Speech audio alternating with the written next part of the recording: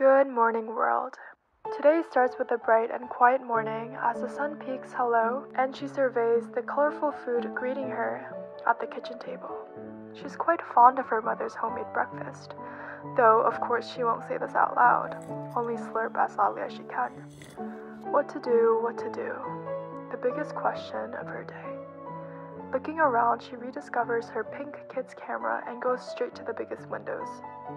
Perhaps it was the consecutive rainy days, full of clouds, but today she's particularly attracted to the outside, as if it's calling her name. But it's been cold, oh so cold the past few days, so she decides to mingle indoors, lying here and there, taking videos of her unsuspecting mother and sister, pretending to be like those YouTubers she's always watching. There's my mom. She turns to a new victim. Surrounded by piano players, perhaps it's only natural she also knows how to play. She's proud of what she can do and laughs. She's sure that as her feet gradually reach and touch the ground, her skills will grow with it.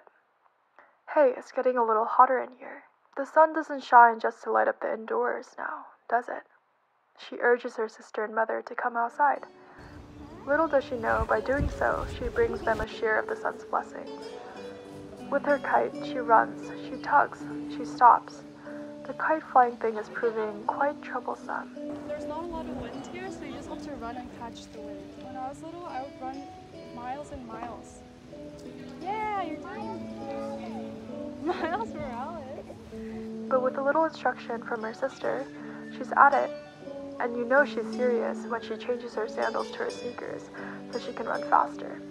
At this moment, the world is her stage, the spotlight on her and her kite, as she joins forces with the wind to make it fly high.